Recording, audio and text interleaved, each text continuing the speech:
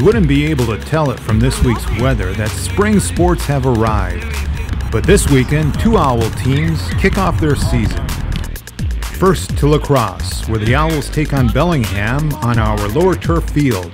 The Owls have been working hard to get ready for their first contest, and they have a great attitude going into this first competition. So we've got a lot of new guys coming out here. It's their first season playing lacrosse, and that's nothing new. There's new people that show up every time.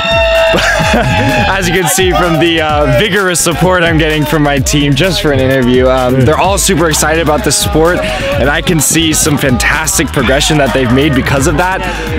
If I was just coming out to see this team, I wouldn't think that a lot of these kids were new to the sport. They're really turning out, they're really putting the work in, and this is going to be a fantastic season because of that.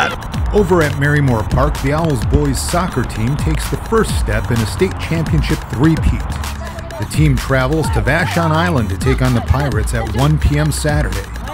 Coach Scott Lane brings back many starters from last year's squad and gets to see what his newest players can do. But the team knows that they play the game, and it begins with hard work and commitment. Getting better is not just going to come in practice, so it's great to see people that are working outside of practice, and it's showing up on the field too. The thing that got us through last year, winning again, was just taking it one game at a time.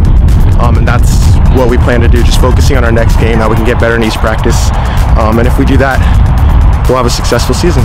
And finally, congratulations to 6 Overlake senior athletes who signed their national letters of intent on Wednesday to play collegiate athletics.